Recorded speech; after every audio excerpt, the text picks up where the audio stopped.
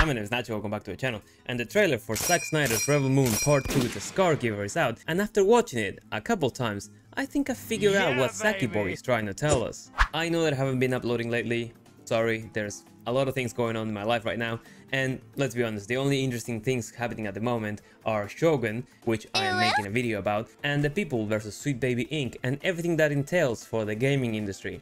But I will try to get back to my regular uploads. Now, back to our normal programming. Zack Snyder's Rebel Moon Part 2 The Scargiver, I'm not gonna say the whole title every time, carries on from the very open cliffhanger in Part 1 after bum rushing a 3-hour movie into 2 and leaving me with absolutely no clue what sort of drugs Zacky Boy was on when he wrote this. But let's go over the trailer of Part 2. Right off rip, I know that I'm the target audience for this movie, cause I love nothing more than to see a cute, slightly toned woman taking on a full squad of heavily geared, grown-ass men that are twice her size. That is not an innuendo, by the way. With nothing else but a pistol. One of them had a flaming sword, an incandescent machete. I can't say lightsaber, cause otherwise Disney is gonna copyright this video. That he swings at her like a bat, like he's not even trying to hit her. And again, she kills them one by one as they go face first towards her shots, without making the effort of shooting their guns at her general direction or even lining up and collectively fire against this unarmored girl who's doing roly-polies in front of them. No, they just get one tapped in the face and stabbed with their own flaming swords. Truly, an action masterpiece. Their nightmare is you and I fighting together. Well, one of them is apparently an unkillable murder bot voiced by Anthony Hopkins going through an identity crisis. The other one is a 5'5", 54kg hip-hop dancer from Night Woman with a bowl cut. I'll let you choose which one to be afraid of. You're all here. Yes, Jimon Honsu, we know that we are here. Legendary commander stuff right there. No wonder you were depressed. Sir, we are surrounded, we need orders. The enemy is there. We are here. Fucking leaves and becomes a gladiator. We will teach you how to fight. That's impressive. You see, my problem with this whole setup is that, sure, you can give the cute water girl a boomstick and she will blow up a target made of hay. But when you are facing a planet destroyer dreadnought class starship that can fire nukes from space, you're gonna need something with a little bit more kick other than horses and that one hot dude's chiseled abs. The "we will teach you how to fight," however, feels extremely short-lived when the very next scene is Ajax jumping straight up into the enemy trenches and killing everyone in his path effortlessly. And you know this trailer is epic when there's not only one, but two superhero landings in the span of 10 seconds. Woo! Superhero landing! Someone needs to fire this movie's hairdresser. Good God, man, the bowl cuts are making a comeback. So the music picks up and we start seeing all the flashes of the multiple fights that are gonna happen in this movie. Oh look, there's Katana. This is Katana! Nemesis, the dual-wielder master sword fighter that took out several high-ranking officers and their security details in the last movie, and the bad dudes try to take on her with swords. Not a great plan. All to retrieve the 60kg soaking wet shoe blade lady from Kingsman. Oh hey, gender-fluid militia chick is still here. How dirty did they do Blood Axe, man? They invested so much in that character only to kill him in the dumbest way possible and have this chick take his place. Fucking hell. So much is happening.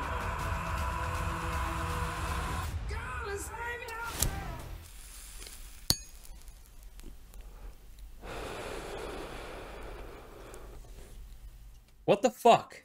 At the start of the video I said that I understood everything Zacky Boy was trying to tell us with this film. I lied. I have no idea what the point of anything is, and if you're in the comments right now typing "LOL is the plot of Seven Samurai, idiot," go fuck yourself, okay? Eat shit. Don't act like you understand anything of what's happening. The focus of this apparently is that little girl with healing abilities. If so, why did Sophia leave her in the first place? Who did she give a scar to? Why did she suddenly decide to cut her hair with a bowl? Where does Tara keep getting Griffiths from? Why are the space Nazis risking an entire destroyer to take down this one unprotected wooden village? Fucking gas the pricks, and then pick up Boss Girl from the passed out bodies, and then nuke the fuckers. Fight's over, we won. Bring on the tentacle porn. Why are you so complicated, Zack? How did this man went from making an epic, brilliant movie like 300 to failing miserably in making a Star Wars ripoff that's worse than anything Star Wars have put out lately? Part of everything, I am a storyteller and an activist. Shut the fuck up. The bar is set extremely low, Zack. I mean, The Acolyte just came out with a trailer with its all-female black and white "this is not about good and evil" type spiel. No offense, but it sounds like some fucking commie gobbledygook. Which is getting ratioed out of existence. The comments are pretty funny though. And your trailer has 1/10 of the likes. No one gives a shit. You might have noticed throughout this video that I haven't been using any of the characters' actual names. That is because I don't remember half of them. And I've watched this movie several times while making my previous video. Both director cuts are coming out on the same day during summer, meaning we are gonna get 6 hours worth of the stuff we've pretty much already seen. Only difference is, it's gonna be R-rated. My guess is though, we'll see a little bit more trout here and there. God forbid we see an actual breast in a sci-fi fantasy in 2024, and we're gonna get a couple more fucks throw up here and there. Other than that, no one has any motivation to see this, Zacky boy. This is not Lord of the Rings. No one wants to see more of what they care very little about. And it's a shame though, cause in theory, you could get a lot done with this story. But much like the trailer, there's so much going on at the same time that you just lose track of it. Sofia Boutella came out defending this film, saying that it was hard to endure the critical beating the film took when it arrived on Netflix last year. You are forgetting the fan beating it also took. It was Zack's passion project, and he was too blinded to see that it actually didn't work. In his defense though, I love the makeup and costume design in this film, as well as some of the special effects. Lighting up a sword is not something revolutionary, but I like the concept of it being a standardized weapon that anyone in the universe has access to. But that's as far as compliments go, cause script-wise, it seems like Zack wanted to bite a lot more than he could chew. Having one character with a complicated past that's running from his previous life only to be dragged back in by her feelings of justice is hard enough to put into a film, let alone when you have 8 of them.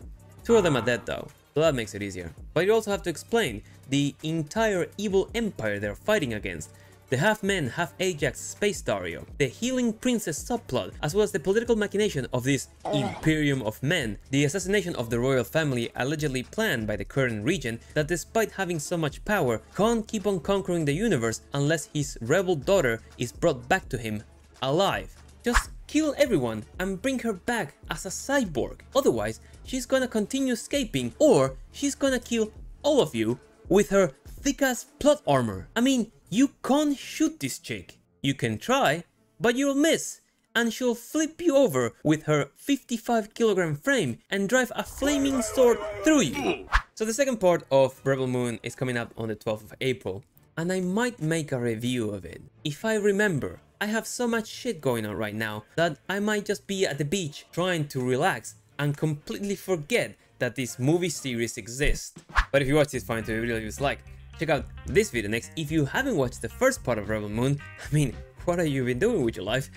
Let me know in the comments down below if you're excited to see the Scargiver or the 6-hour director's cut of this. Thank you to my supporters over at Coffee, you guys are amazing. I love you. No homo. And as always, I've been Nacho. Hope you enjoyed the video. And I'll see you in the next one. Take care.